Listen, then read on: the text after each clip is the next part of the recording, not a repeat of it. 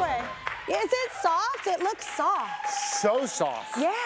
I could sleep in it. I know, I'm not allowed to touch people, but I really want to touch your sweater. After we leave, I'll take the sweater off. I'll leave it here for a couple days. Thank you, that's thoughtful. You touch, I'll come back, pick it up. Sounds great. Touch your sweater sounds so creepy. Put the lotion in the basket. Touch my sweater. It's awesome. Wait, I mentioned the Mindy Project. So is it true that you used to sneak into her dressing room? Because there's a word for that. Yeah, I did. You know, Mindy, I always said, lock your doors. When you're around me, lock your doors. And a couple times she forgot that. So there were a few times where I would sneak in and I would put on her bra. Oh my God, please tell me you took pictures. I took pictures of it. I took pictures of it. And then you text her? Because if you put on her bra and you don't take pictures of it, that's really creepy. There we go, right there. There you can see. Look at you, you're so free. I know, I've never felt more. This is how we know you're not a woman. You look happy in a bra. That is true. I don't know why you guys are complaining. It felt great. That face is what happens when you release them. It's like, that's what happens there. But I love that you sneak into her room. Can we just keep that background up the whole time? Just the whole time. Is that okay? It's so great. There's no segue for this. You have 3 daughters. Yes. And one of them is friends with Mindy's daughter. So do they play together? Y'all play dates? Yeah, I mean, it's been a little bit different with you know, COVID and everything, but we do play dates. And when you go to Mindy's house for a play date, it's like the biggest place that you've ever seen. And there's like games and toys everywhere. And then you come to... When kids come to my house, it's like... You're like, we have a slip and slide. Yeah, no, we have a hose. Go hose off in the backyard. With a slip and slide, they're very cheap. I think I have one Capri Sun around here that you guys can all split. You're gonna take a sip, and then you, and then you. It's very good for COVID times. Very well, we have different straws, so you know how it is. I love that. So wait, what's your favorite thing to do with your kids? Well, they're already at the age, as 3 girls, where they are very independent, and dad is already kind of not so cool. I'm not cool either right now. It's my 7-year. I embarrass her. Amongst my friends, my grown-up friends, I'm super cool. My little daughters are like, you're a loser. Yeah. But we like to read. Yeah. And there's one book that the 8-year-old, the 5-year-old, and 3-year-old all agree on. It's a little book called River Rose and the Magic Lullaby. What? Are you serious? Yes, I'm serious. I've read this book many, many times. I'm so sorry. I've read the books. The ones they like, you have to read over and over and over again. Yeah. But we will read it, and then the little one just taps and goes, again. So a lot of people come in and they love your music, and I love that too, but I love River Rose. Oh my God! Yes, thank you for clapping, thank you. And I was wondering, this is a little crazy, I got a copy of it. Our copy's very torn. I bought a new copy at a bookstore.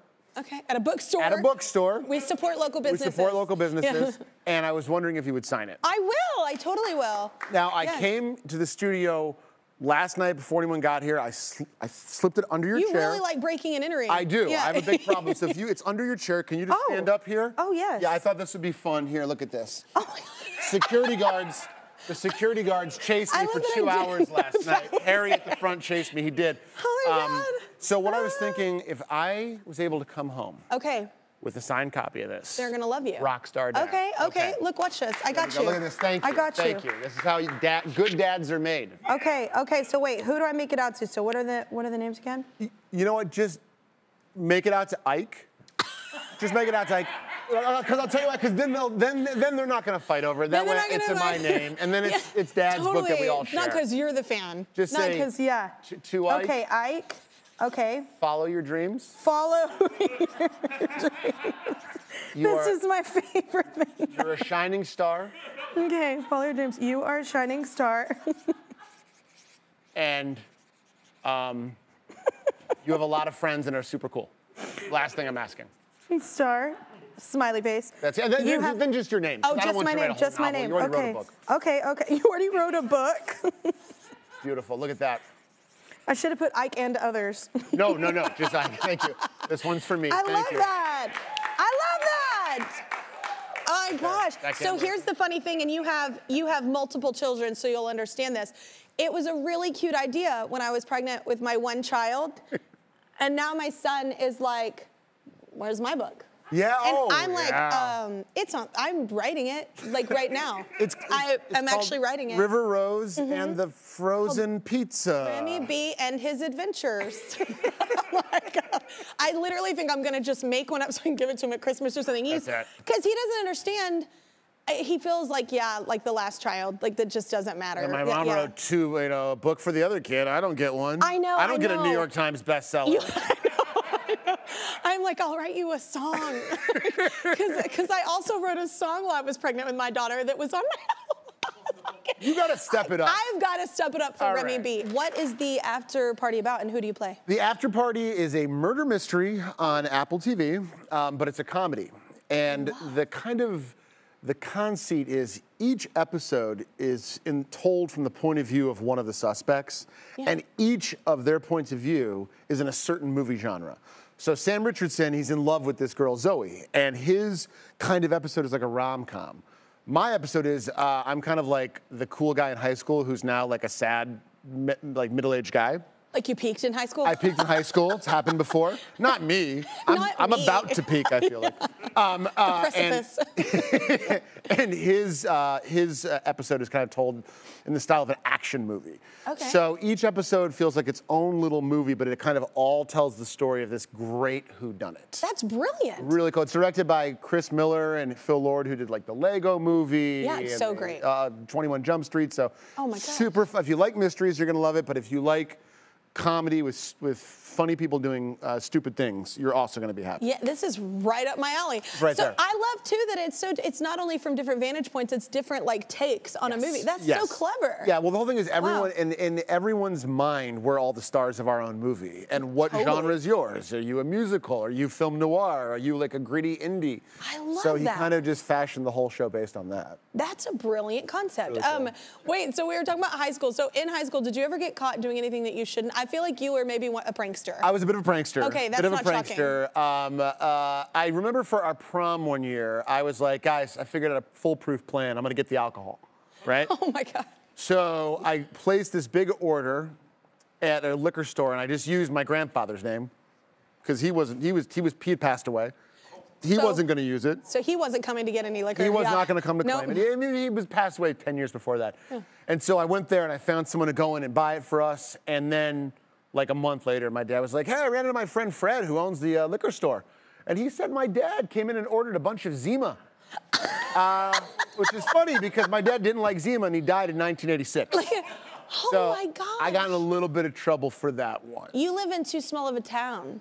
Chicago? That he knew. I know, but or your family frequents the liquor store. I was going to say, I think we're shining light. A fog is lifting. I was like, wait. My dad's like, I was at the liquor store again this morning, and I was saying hi to everyone I know there. I was just in the parking lot having a drink out of a bag. But even if you're from Chicago, you all have your little, little neighborhoods. Also, Chicago is very provincial. Like Chicago, people do know each other in Chicago. It's a huge city, but it is weird. So you were right. Wasn't a weird thing to say. It's like it's a metropolis. It's a metropolis. It's fine. I can't speak. Okay, wait. Is it true that at one point you wanted to become a politician? I did, because I feel like you're too funny. Well, now I wouldn't want to, but back then I remember I would go on election day. My dad was friends with politicians. Remember, this is Chicago, so they're probably all in jail right now. But I just remember on election day being taken aback by how many snacks there were. There was donut holes and M&Ms and milk craft service. Yeah. And I was like, I want to be in a business where there is a little designated snack area. You did that. And I did it. I did it. You did that. I'm here. I just had some graham crackers backstage. Delicious. What of it? No, I love it. It's so funny though. I'm just like, usually politicians are very serious and don't have a sense of humor or don't show it. Yes. So I was like, you would be maybe a politician I'd vote for. It's not too late. Maybe that's what we're missing. If you guys want me to run for California governor, show me a round of applause right now. Okay. There's no one here. We'll pipe in the sound. We'll sweeten the sound in post. We'll sweeten in post. Oh my God, you're so funny. There's no audience. Okay. So wait, if you ran for office, would you be worried about what dirt? Like, would they come up? Do you have dirt? Do you have skeletons? I don't have a lot of dirt. I was on Mad TV for many years. I've been in movies where I've been in various states of undress. I went through a bunch of my photos, and I was like, I should just dump some of these, just because they're not even like scandalous per se. Okay. But I just don't know what they are, and I was just like, I'll just dump them. And do you guys want to? So you took the power. You took the control. I took the power. I'm not going to let someone hack into my photos and leak these photos. I'm going to present them to you guys here today. See? You're owning it. Okay. Guys, the band, can we get a little sting or something? Yeah, it's time for a photo dump with Ike Barinholtz. Let's get like a nice little kind of like a boom, boom, boom, photo dump.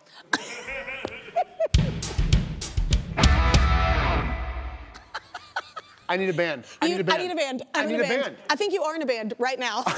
That was amazing, you guys. The Barinholtzes. Oh my God. Okay, wait. What's the first one? Let's see. First one, what do we got? What do we got here? First photo dump. This is it. I took a photo of the. Oh, here we go. Okay, so this is our dog, Pico. Okay. And my daughters, as we discussed, they love the Disney princesses. They love those. So they gave him a princess makeover. Do you think Pico likes it? Pico hated it. Pico hated it and just gave me a look, you know, like I'm descended from the North American gray wolf. And here I am. You're making a mockery of my lineage. So I got rid of that one. Okay, wait. Do you have another one? I have another one. Can we see the second one? Okay.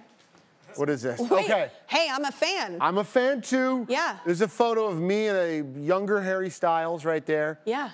I have no memory of this photo. Yeah? I don't know where it was taken. This might have been coming out of a blackout. But regardless, I tell my kids that I'm friends with Harry Styles. I love that. I just saw his show. He was incredible. Ooh. I know. Anyway, was very excited. Okay, one more. One more. What do we got here? Oh, okay. So this is. I love this. This is my Bissell steam cleaner. And I took If you have children or dogs, you need this. You need a steam cleaner. Yes. And the good folks at Bissell make one that's top of the line, folks. Yes, I have Easy to use, easy to clean. Yes. Warranty available. Yeah, sure. We just throw that out there. I don't know. We just say things. I just say things. But before I started cleaning, I noticed that really looks like one of the helmets to Daft Punk. And so I spent a while taking a photo shoot of it and various things. And then it kind of does. You could see that in a French rave somewhere. But I figured I should lose it for my photo roll just in case. Okay. So I'm clean now. I'm able to run for And you're also helping people out because that will get a stain out, is all I'm saying. It's not just like you spilled coffee. This is paint. This is dog vomit. Dog vomit. Yeah. Human vomit. It doesn't matter. The folks at Bissell are going to make that rug look good as new, folks. We should be a sponsor. We should. Are they not already? What are we doing here? I love it. Leaving money on the table.